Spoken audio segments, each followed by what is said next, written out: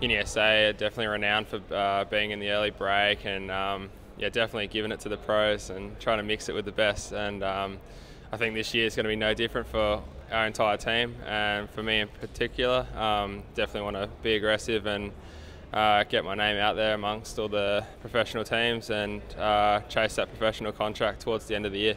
I mean, the team last year proved you can also do really well in the results here with Will Clark getting the stage and rolling, doing really well overall. So, you know, you never know, that could happen with us as well. So we'll always be looking for that. But yeah, make an aggressive and hard race, definitely.